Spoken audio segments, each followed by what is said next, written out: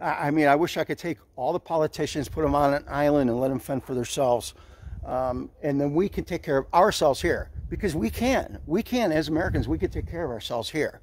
Okay, this is our America. We should take back our America.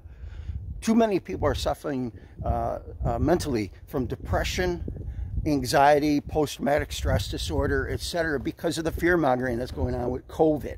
COVID this, COVID that. Okay, got it. COVID, we understand, man. It's serious, okay? But so is cancer. So is suicide. So are overdoses. You know, young people are overdosing every day. But these politicians, they don't have a plan. Okay, COVID's a talking point for them. They can get their face in front of the cameras and talk about COVID, but once they start talking about overdoses, they don't have a plan, so they don't talk about it because there is no plan.